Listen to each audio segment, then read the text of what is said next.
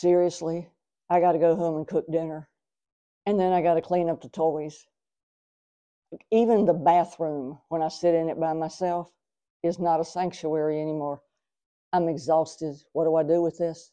Well, I have something. Did you know that when you're in a family environment, you can detach, remove, and release the energy of your children? What you say? Yeah, like, you got this one that's going, Ma, I want to be fed the minute you walk in the door. You don't want to hear that. You want to go, hi, honey. Okay. And then you got your husband. Well, why didn't you do this today? I don't think so. And then you got the little one going, ah, he wants a piece of your body because he needs a drink, right? All of that is just like taken out from you. And you're going, I'm exhausted.